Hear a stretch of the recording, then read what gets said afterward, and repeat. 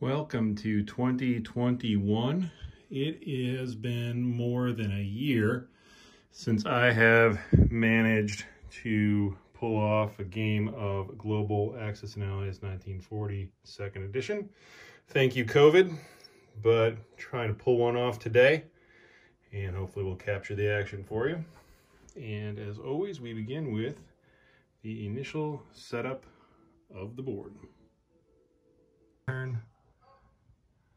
All right, halfway through turn one, we've got Japan has not done a J1. It has in fact pulled into China, dumping the entire Navy down here into 36, with these folks here left on the mainland. On the European side of the map, Germany has done things a little bit differently from what I normally do. We've got Yugoslavia, Bulgaria here taken with force, as well as Normandy. And we lost one plane, I think, in Paris, since I sent aircraft into Paris this time around. Two subs went to Canada in order to take that, and one survived. And that's where we stand halfway through turn one. At the beginning of turn two, we've completed a full round of play. The U.S. still not at war, congregating a bit here in Hawaii, also branching out into Wake Island with the folks that were at Hawaii. And that's about all they did on that side of the board. Anzac took advantage of Java to increase its income. Calcutta has built up infantry, as you might expect, spread its navy around, and participated in a raid into Ethiopia, which preemptively squished most of the Italian presence there, with just the one guy in Kenya left. And of course, the final indignity there, the French destroyer in 72 was there to convoy that one IPC. Now we see that he's up here. The Italians retrenched a bit into Libya. The French have brought their plane down from London and gathered here in Algeria. Italy decided to leave the French Navy alone so that it could go for its 3 territory IPC bonus there, taking Greece, Southern, and Gibraltar by throwing away that transport, basically saving the rest of the Navy. And keeping it tussled nicely there with southern Italy so that it could be protected by a scramble. The Taranto raid from London was pretty successful, pretty strong leave there with those ships and planes all remaining. And of course, we've got the wall of pain built up here in Russia with a 6-tank purchase. So there's a lot of offensive capability here along the Ural Mountains. And I didn't mention this last time, but Germany went with what I guess is the new hotness for Germany, buying 3 planes as its initial build. And of course, taking enough territories so that it could end up with a total of 70 IPCs to spend on round 2. London has purchased a couple infantry, some more Air Force there, with another Strat bomber. And we see they've taken back the Canadian waters. U.S. doing what it can do on turn 1. How's that 70 IPCs going to be spent by Germany here on round 2? Halfway through turn 2, we've just completed Japan's turn. And it has committed itself to swinging around the Straits of Malacca and dumping all its capital ships anyway over here underneath Burma. Those are units still on the transport. We've not yet declared war against the UK, but those swung around. All the other Navy and the transports from Japan have all come down to Sea Zone 36, built the 2 bases in Quang Sea, expanded out to China, as one does in that situation. Over on the European map, Russia is maintaining the wall of pain along the Urals, sticking a guy back in Karelia, but otherwise not engaging the Germans, keeping a moat between the two. And Germany buying 10 transports with its 70 IPCs, following the kind of suggested moves. Give a shout out to Gargantua on the Axis and Allies garrison page. The idea of that build, we'll see how it turns out. Still obviously uncertain what's going to happen here on the rest of turn 2, whether that makes it a good idea to continue with that strategy or not.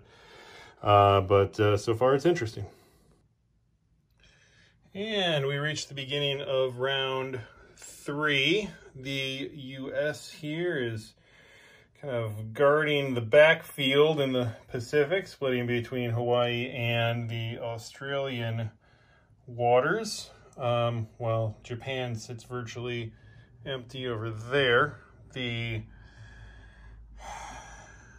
UK destroyer in 37 skedaddled over to its friends, and the Japanese, for you know, as we saw before, for reasons that will hopefully become clear, shot past there, positioned themselves off of Burma. Now they've got another fleet down here. The Anzacians, of course, gobbling up the money islands and doing pretty darn well for themselves. Anzac also electing at the beginning of its combat phase to declare war on Japan, just so it could gather its bonuses, which it did, and up to 24, which is pretty good for Anzac. Calcutta just turtling, waiting for the inevitable to come. UK bottling up in Cairo as well, now having a pretty sizable force, both naval and ground troops there. Italy kind of scooting over to the other side. Now here in the Med, the Italians were able to clear out the French Navy, but the French actually retaliated with a plane that came from London last turn into Algeria. This time ended up trading itself for the cruiser that was left in 92. Now Italy has only the 2 subs that it purchased this last turn to show for its navy. But for the moment, the Med is still clear. London bought 2 planes and 5 guys, adding some oomph to that island and retreating its planes, its strat bombers rather, up to Iceland, while the U.S. positions some strat bombers nearby as well. The Navy is building up. That's a whole mess of transports there off the coast of the U.S. Now we get to find out what Germany has in mind for round 3. Well, we're halfway through turn 3, and Japan's strategy has come to fruition here. With an unobstructed path to Calcutta, we dumped everything from Season 36 and 38 into India, taking that territory. Now, you'll notice it was a heck of a fight still, even with all those land and air units. There were, what, 19 infantry there, plus a few other things, a couple planes, AA guns, and that 1 tank was left. We ended up losing 5 fighters on top of that. So it was not a costless victory. It was there's some bloodshed. But we got the Calcutta, got the bonus, and the capital, the victory city. Things are looking good for Japan.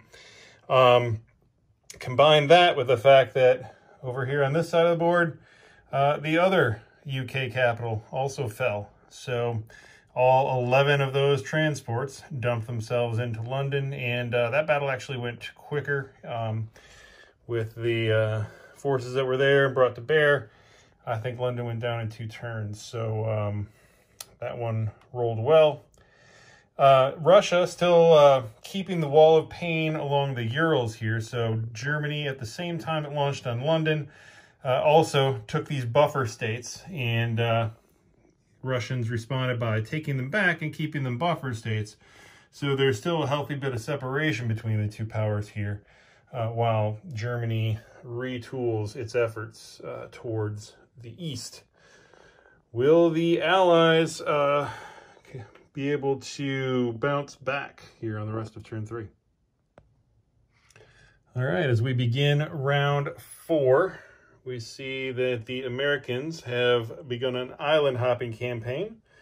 bringing their folks up to Carolines and taking that handily, while inching closer over here via Midway to closing the pincers on Japan. Anzac building up its Navy. It took Dutch New Guinea to get its bonus. Building a carrier now, so it's getting into the big leagues. Not much left for UK to do, although it did handily repel an attack from Italy. So Italy sent its remaining navy, those 2 subs in the air that could get there to attack this fleet, which took a bite out of the Med just to take away Italy's bonuses, and Italy boffed that one, lost the 2 subs, retreated the planes, and accomplished nothing. So what remains of England still has some potency to it. While in the meantime, the Americans have brought down everything that they could, taken Gibraltar handily, and started landing some UK strat bombers there as well. There's another carrier coming from the US, but that's the extent of it. Down here, of course, so I didn't say it out loud last time, but biggest strategical mistake I've made in the game is leaving those transports open, all 10 of them, 11 of them.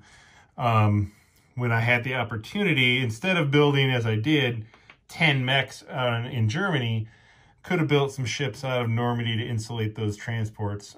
Sure, they did their job, but that's 70 IPCs at the bottom of the ocean, and that's never worthwhile, never a good idea. So that said, I mean, it's not like Germany doesn't need land units right now, because it really does. But it could have spared some ships, and would have been nice. Will that be enough to slow down Germany's advance on round 4? We shall see. Halfway through turn 4, and we see the aftermath of UK's fall. So Japan has spread out some destroyer blockers here to give its Navy some breathing room from both this American fleet and this one as well. We've primarily this turn focused on taking the Money Islands, which we're successful in, and position ourselves to defend against whatever may come, swinging most of the Navy back to 36 here, get a little flexibility, having to spread out in a few different places just to accomplish the Money Island grab. The Chinese and the Russians, of course, are coming hard into China. You see that the Russians have taken Manchuria, as one might have expected, but hopefully will hold them back from coming too much further. On this side of the board, the Russians have now finally consolidated into an enormous stack here in eastern Poland. That's 24 infantry and a whole bunch of other stuff. After Germany brought mostly everything that it could down to Romania in order to hold off what had been a pretty big horde there in Bessarabia too. So we did the kind of the moat back here, the buffer zone in Baltic states and eastern Poland again. Germany taking those and Russia taking them back, but now we have a different dynamic with eastern Poland full of guys. Germany really kind of reinforcing the land units this turn, both in London and on the mainland too, in anticipation of whatever the Allies might bring here on the rest of turn 4. All right, at the beginning of turn 5, we've decided to call the game. And here's where it stands now. The Americans combined their forces up into Iwo Jima, doing some, impressive island hopping during the course of the game. The blockers there, of course, prevented them from getting to Japan. So Japan used all 6 of its kamikaze attacks on this carrier. Only one of them hit, but that's all I needed, because then the planes on there weren't able to land. You know what? We landed these 2 planes here from Midway, but that was a territory America just took, so that's actually a mistake. Those planes can't be there anyway. Regardless, doesn't really matter. There's not a air base there, so they couldn't scramble if I were to come in and try and wipe out this Navy, which fairly decent chance of accomplishing. With those transports up there, These here, we actually didn't take Anzac's turn. They would have wiped out these transports down here. That's okay. The Money Islands pays for those transports in one turn. These guys are definitely going to take Philippines this turn. This Navy is not going to last much longer, and there's nothing coming up behind it. So it's just a couple turns until we take Hawaii and get the last victory city on the Pacific map. So we're calling it for, that reason alone. Here, the Chinese stack here is coming in. They're a nuisance. They'll last a couple turns until Japan's able to root them out or not. Almost doesn't matter. In the European front, so what remained of the British Navy did make a good last effort here. Took Greece coming up from the Med, but the Italians this time vindicated themselves with the air fleet and wiped them out, still with a bomber left over. So those guys are stranded. They're not going very far. This Russian stack is enormous. It's going to be, a good slog back and forth, but and Russia's making a good amount of money like they do, especially since they're getting the bonuses here up in Scandinavia. But Germany's making a ton of money itself. It was able, through its builds, to hold on to England. The U.S. didn't try to take it because I was able to get ahead of the curve there and build enough to hold it, so those land units can just sit there. Those planes aren't going to need to babysit London anymore, and they'll be able to come out. This turn, America ended up dumping all of its land units from Gibraltar into Normandy, but Germany's ready for that. They've got mechanized units there in Germany and a ton of Air Force ready to just wipe those guys off the map. The backup fleet here, the transports in Europe are 2 turns out, and with London not coming back, America's now forced to put everything they have into the Atlantic fleet, just to have a chance of making a dent over here, which means they're not paying any attention to the Pacific. They don't have the resources to do that, which means we're going to get those victory cities. So again, writing's on the wall. That's where we're headed. So this ended up being an execution of more or less the London Sea Lion strategy, as I mentioned, discussed in the most recent ANA Garrison video with Gargantua. That ended up working out well. Could have gone either way, depending on how different choices and different roles had gone, but this turn it worked out well. Combining that with the Calcutta Crush so that both UK capitals can get taken on turn 3 turned out to be pretty effective. I think that my opponent here, once he has seen this done once, he's not going to let that happen again. So, for example, just that one destroyer that had been here in 37, right? If that had stayed there on turn 3 and I declare war on the UK, then this fleet of 4 transports that's in Hainan can't get past it. It has to take that out. So I'm stuck without all of those land units, and as it turned out, I needed all those land units. I still lost a bunch of air units over here, and I'm not sure I could have taken that capital on turn 3 without all those land units. So what probably would end up happening is, at a minimum, I'm going to have to stop, take out that blocker, and that delays me a turn, and maybe enough to hold Calcutta while it beefs up, and then the Americans and Anzac put pressure on Japan's back door, and they're not able to push all the way to Calcutta. There are a number of ways. Once the Calcutta Crush strategy works once, but there are a number of ways to throw it off once you've seen it. So I gotta imagine if we try this again that it wouldn't go the same way. Able to get it done this time, but perhaps not again. Italy was pretty ineffective over here. UK certainly was able to get ahead. I think it ended up being a good move to preemptively take out Ethiopia, and then these guys just ended up turtled up here and not really accomplishing anything. Of course, that depleted Calcutta's navy, but with the size of the navy coming would that have made a difference? I don't know. Over here, you know, Anzac, we're just playing here. This is my opponent's first time playing the Pacific board at all, so you got to give it to him for what he was able to accomplish over here. And, you know, first time playing, realized that ought to take some of these free Danish money islands. So Anzac was actually, you know, gearing up to go pretty well. It cashed in pretty fast on those money islands and was building up to do something good. Just didn't come together with the combined fleet. I would recommend next time America be a little bit more aggressive here in the Pacific. So a couple turns, you know, America was down here in Australia.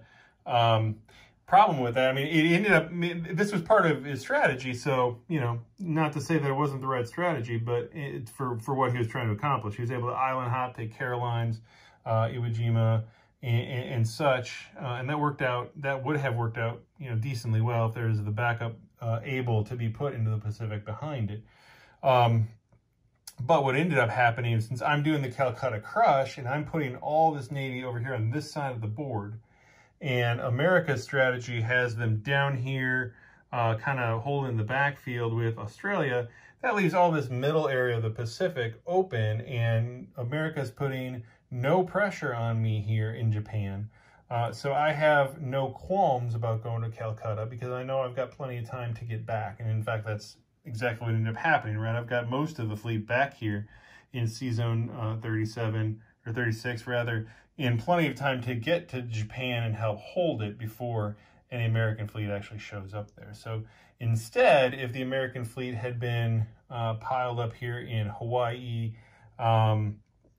this entire time, I would have felt a lot less secure going into Calcutta because I know that it just takes one turn for them to come knocking on my home door. So again, having seen the strategy now, strategies always work best the first time when you don't know to anticipate them. And like I said, this is my opponent's first time playing the Pacific board at all. So, you know, not going to see that coming the first time. But it'd be interesting to see what happens next time around. So this is how the board ended up, 4 turns for an Axis victory. And we'll see y'all next time.